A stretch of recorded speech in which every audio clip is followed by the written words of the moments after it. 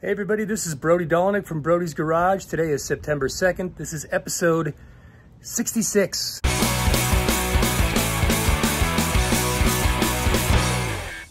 Greetings everybody and welcome back. If you've been following along with my project here, it's been almost 3 years since I started this thing. I can't believe it's taken this long, and at the same time I'm about to face maybe my biggest struggle with this project, and that is I'm almost out of things to do. And what am I going to do with my life after this is done? So today's September 2nd. On October 23rd, this will mark the 3-year anniversary from the day that a bare metal shell was dropped off on my driveway here, and I began this very, very arduous journey here.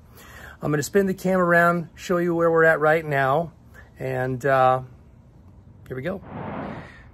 Well, my friends, it has been a long time since I felt this good about a car, but here it is.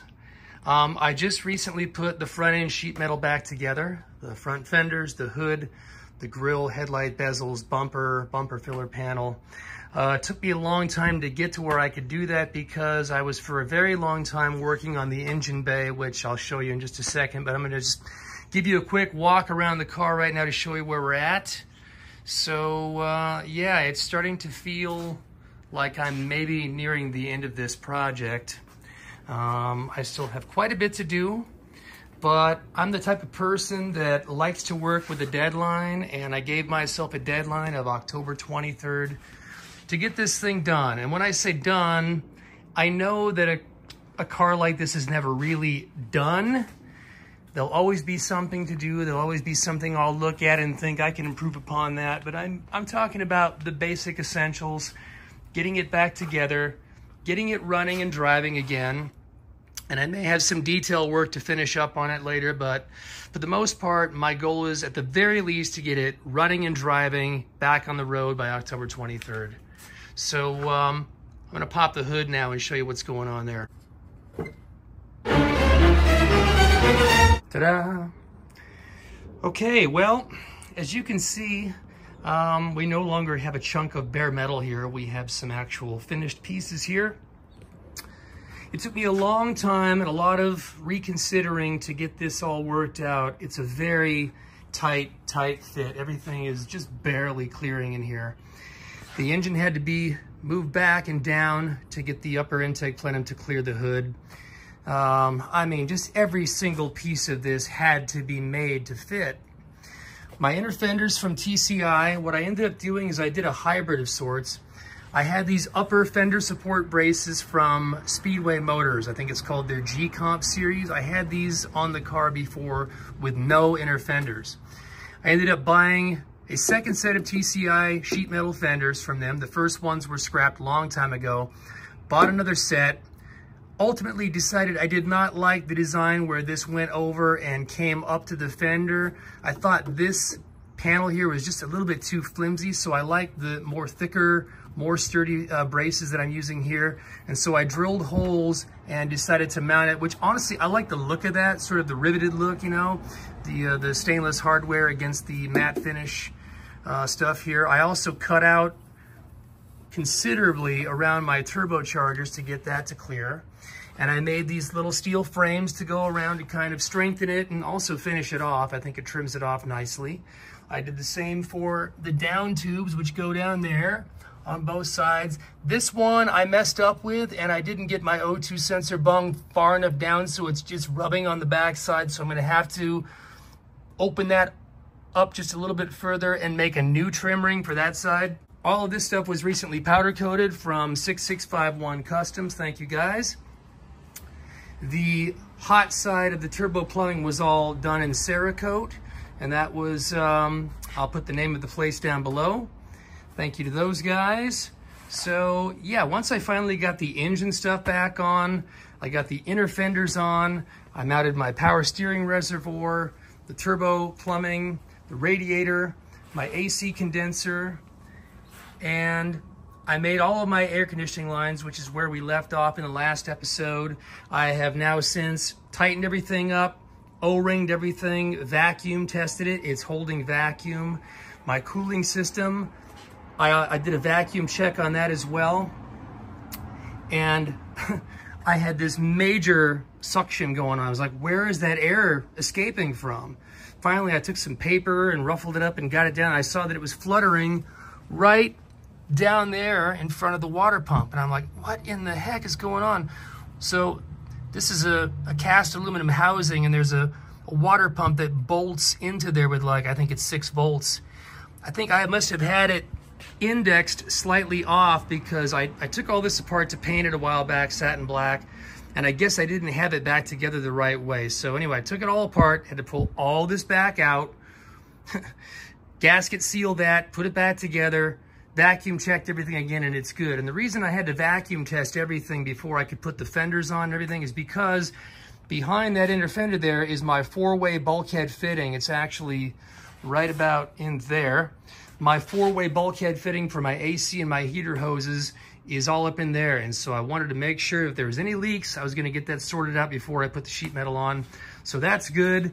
Fenders are on. Before I stuck the fenders back on, I gave them a nice fresh coat of Raptor bed liner on the inside.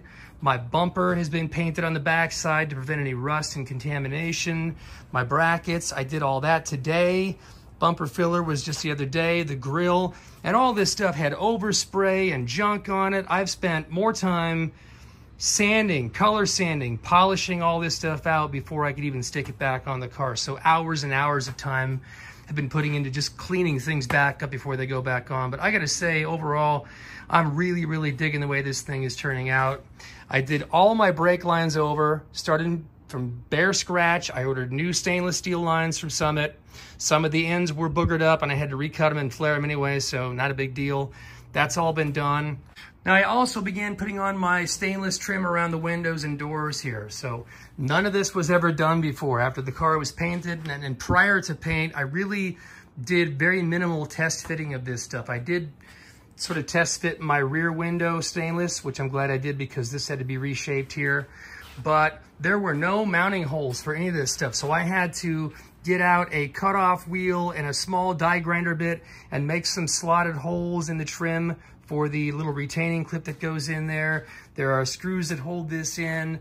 It had to be bent, manipulated every which way to get it all to fit, but it is on there now.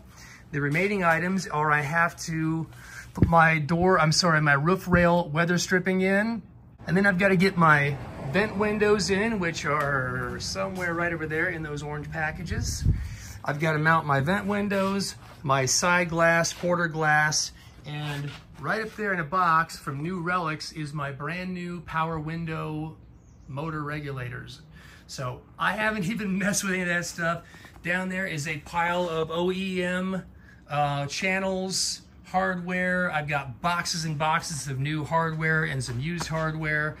I've got to sort all this stuff out and test fit it and get it all to work. But I gotta say, I love the way the car is starting to look with the color of the Tangelo and the chrome trim. It's a little old school in this day and age. A lot of guys are going with the all blacked out wheels and Euro and monochromatic looks. This is a little bit of a throwback look, and I still feel it's very relevant. It still looks cool and tough. I am gonna have tinted windows, of course, which will modernize it a little bit. But to me, the stance is just killing it right now. I've got those coilovers dropped down quite a bit. I think I've got good wheel clearance everywhere. If I have to bring it up a little bit, I will, but otherwise I'm gonna try to keep it down on the ground like this. Okay, and so here's my big decision. I've decided that I'm not gonna do another episode until it's done.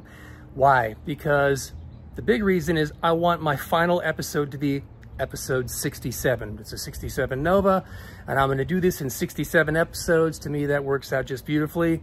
So there's a lot to be done. I have to fill and bleed all of my cooling, air conditioning, brake systems. I've got to get the gas tank flushed out, finish up the gas lines.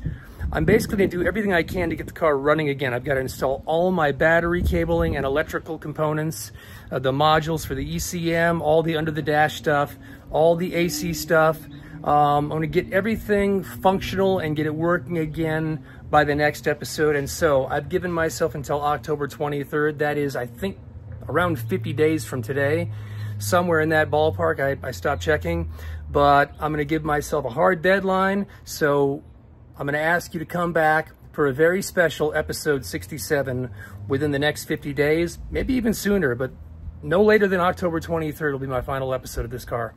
So with that, I bid you all adieu. Good luck with your projects. I'm gonna get back to work.